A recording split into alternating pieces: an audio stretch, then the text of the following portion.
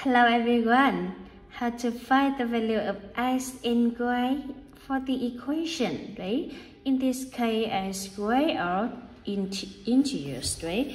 Firstly, you need to move two y's on the left hand side. Therefore, you can write x power 20 plus y squared minus 2y equals 0, right?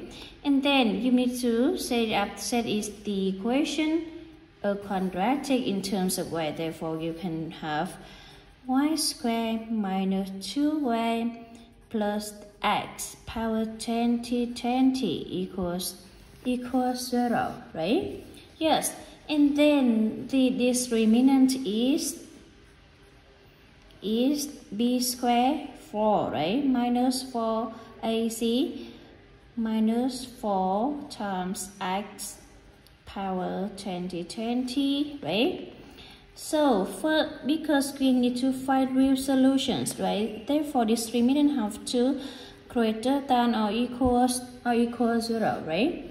So you can have minus 4x power 20 greater than or equals minus 4, and then we can have, you need to divide it both sides by minus 4. Therefore, we can say x power 20 is smaller than 1, right? Here, yes, everyone can see for the exponential smaller than 1, we have thus only 3 cases. Firstly, x equals 0, right? And then x equals plus or minus 1. Yes? So, for case number 1, we can have x equals 0. You need to replace for the first equation. Therefore, we can have 0 power 20 plus y squared equals 2y. Yes, so we can say y squared minus 2y equals 0. And then we can say y minus 2. Yes, y is a common factor, equals 0. Therefore, we have two values of y. In case 1, x equals 0. Y equals 0 and y minus 2 equals 0. Therefore, you can say y equal 2. Yes, and firstly, when x equals 0, we have 0, x and y, right? And 0, 2. Yes, and for next case K2, for K2, x equals plus or minus 1. So we need to see again the original equation. If everyone can see, is an even power.